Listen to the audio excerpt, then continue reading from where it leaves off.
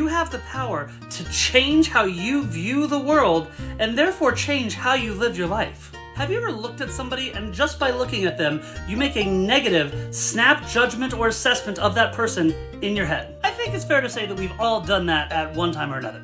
And normally we just dismiss it and we don't think much about it. I mean, it's just a negative thought. It's no harm, right? And you may be right. I mean, having one negative thought or one negative passing snap judgment about someone, it's not going to create a ton of damage. The question is, what happens when it happens over and over again, all day long, all week long, all year long, for years at a time? We're making these just casual snap judgments, casual negative thoughts about people. What happens over time when all of those build up? Let's think of them like grapes. Each negative thought, each negative snap judgment about somebody is like a sour grape. Now, one sour grape, one grape that's gone bad, it's not gonna hurt you. It's just, ooh, that's gross, right?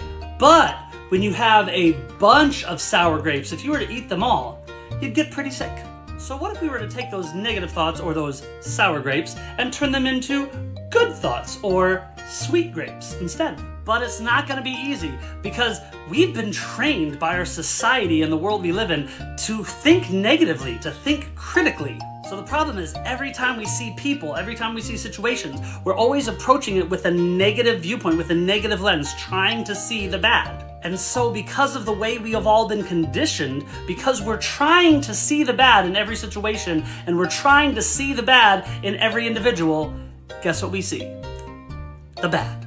But what if we could train our brain to look for the good instead? Here's what I've started doing, and I challenge you to do the same. Next time you go out in the public, whether it's to a restaurant, whether it's to a grocery store, whether it's to the mall, whether it's to Target, wherever you go, next time you see a lot of people, I want you to make snap good judgments about those people. So what would that look like?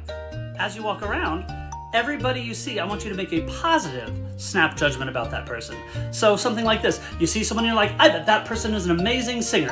I bet that person is really nice. I bet that person is really smart. I bet that person is an amazing cook. I bet that person plays soccer really well. See how that goes? We're creating a bunch of sweet grapes.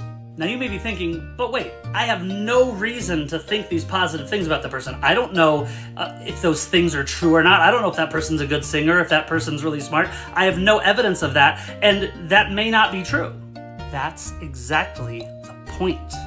Because most of the negative thoughts and snap judgments that we make about other people, most of those negative judgments are not true. And most of those negative thoughts and feelings we have towards other people, we don't have evidence to justify any of that either. So instead of filling our mind with negative thoughts that lead to sour grapes, how about we fill our mind with good thoughts that lead to sweet, juicy grapes? And the more you force and train your brain to think good thoughts about other people instead of negative thoughts about other people, you'll find that you're happier. Why? Because instead of viewing the world negatively and viewing other people around you negatively, you're viewing the world and those around you in a positive light. You're viewing the world and those around you in a good way, and it tends to improve your outlook on the world and your feeling about life and about yourself. So that's my challenge to you.